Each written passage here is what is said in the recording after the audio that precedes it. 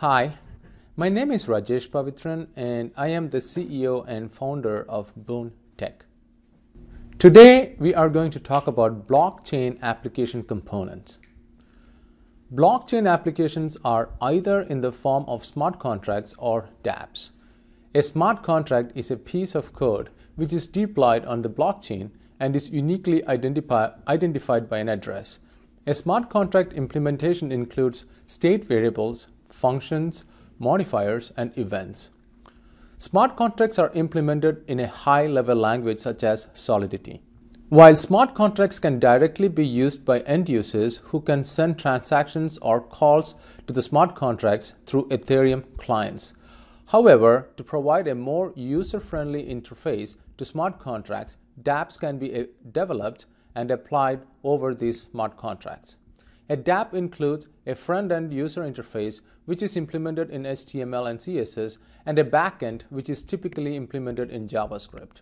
Users can submit transactions to the smart contract associated with the Dapp form from Dapp's web interface itself. The Dapp's web interface forwards the transaction to the blockchain platform and displays the transaction receipts or state information in the smart contracts in the web interface. A Dapp is deployed on an Ethereum node which serves the Dapp's web-based user interface. The Dapp logic is controlled by the associated smart contracts which are deployed on the blockchain platform. Dapps, which have special storage requirements, can make use of decentralized storage platforms such as Swarm.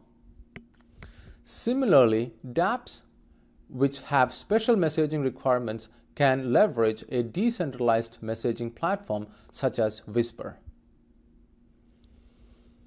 While the smart contracts are deployed on the Ethereum blockchain, Swarm storage and Whisper messaging work off the chain as they do not require a consensus on the blockchain. An Ethereum node comprises an Ethereum client such as Geth, compilers for smart contract programming languages such as compiler for Solidity, and clients for Swarm and Whisper platforms. Design methodology for blockchain applications. In the analysis stage, we analyze the requirements of the blockchain application to be developed and identify the entities involved, their roles and relationships. The entities can either be physical, such as users or objects, or virtual, such as concepts. In the design stage, we model the entity attributes as state variables and interactions between them as functions. At this stage, we also capture the dependencies and constraints. In the implementation stage, we implement the smart contract for the blockchain application, including state variables, functions, modifiers, and events in a high-level language such as Solidity. If a user-friendly interface to the application is required, we implement the Dapp, which is backed by the smart contract. For the Dapp, we implement the front end in HTML and CSS and backend in JavaScript. Let us now apply this design methodology toward the development and deployment of a crowdfunding application. Using such an application, a crowdfunding campaign can be set up.